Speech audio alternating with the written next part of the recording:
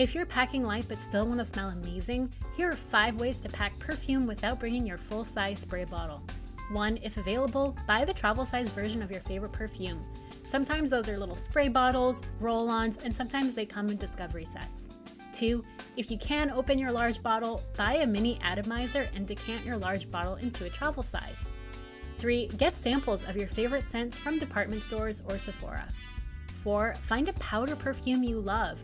Byredo makes some great ones, plus this leaves more room in your DOP kit for other liquids. Another non-liquid option is solid perfume.